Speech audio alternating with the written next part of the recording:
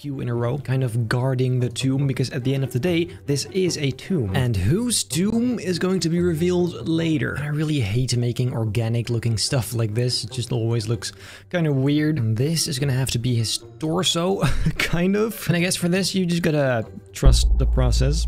Along with me. We do have to make sure these look like abs and not boobs. 1, 2, 3. But hey, say what you want. That's not bad, is it? Bro has colossal calves. So let's copy over that entire leg over here. Then in his right hand, he's gonna have a staff, because in the examples, he has that as well. And then his head is definitely gonna be the most challenging part. Then for the eyes, let's do something like this again. Ears, nice and pointy. Something like this, I'm guessing. Let's see if that looks nice at all. It's a bit strange. You know what? I mean, it's not perfect by any means, but not bad. Let's see what this looks like when we paint it. Let's see. Basically, all the body parts need to be dark gray, almost black actually. And then the clothing parts need to be golden. Just something like this for now. Gonna add some detail to this, however. I really don't think that is all that bad. I like it a lot. Let me just go ahead and select the entire thing and see if we can simply do this. Dude. Oh. Let's go and fix the lighting to make them look actually nude. That looks pretty sweet. And you know what would make this look even sweeter? You already know. That is right.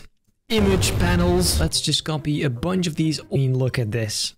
Is this not epic?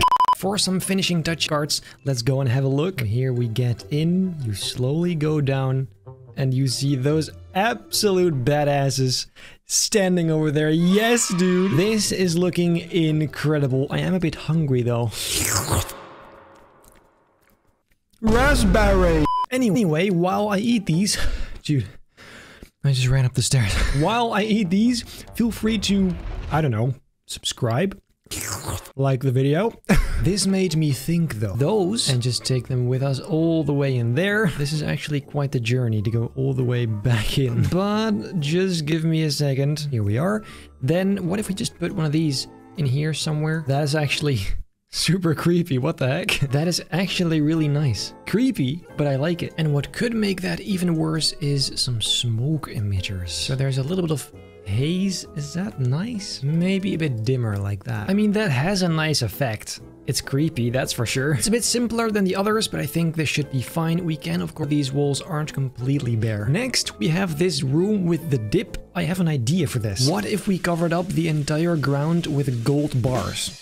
Wouldn't that be cool? As if this is like a huge treasure room with mainly just, gold. This will of course be an insane amount of work. Also, the item limit is going to cry. Mostly I am gonna cry, but I'm just curious what that could look like. However, to properly do this, I have a bit of a different idea. Let's first kind of create the shaping of the mountains of gold, because obviously we're not gonna do all of this with those tiny ingots. That's just what's gonna fill up the top of this. And then we can just fill that up using these at the top. This has so much potential. It will take forever though. And also there's no way I'm not gonna hit the item limit, so probably the next clip is gonna be me being really mad at the item limit.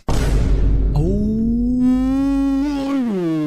What we also need to do though, and probably first, is adding some of these like so. And then I think if we remove this, we instantly have the right lighting. Kind of. And then we're back to adding the gold again. This shouldn't take too long, to be fair, because it's going pretty quickly. So let me just kind of see if I can wrap this up as soon as possible. And well, there it is. It kind of stops over here. I thought it'd be nice to have some border between gold and ground, so it's not completely filled up. Some of those markings on the wall again, hieroglyphics.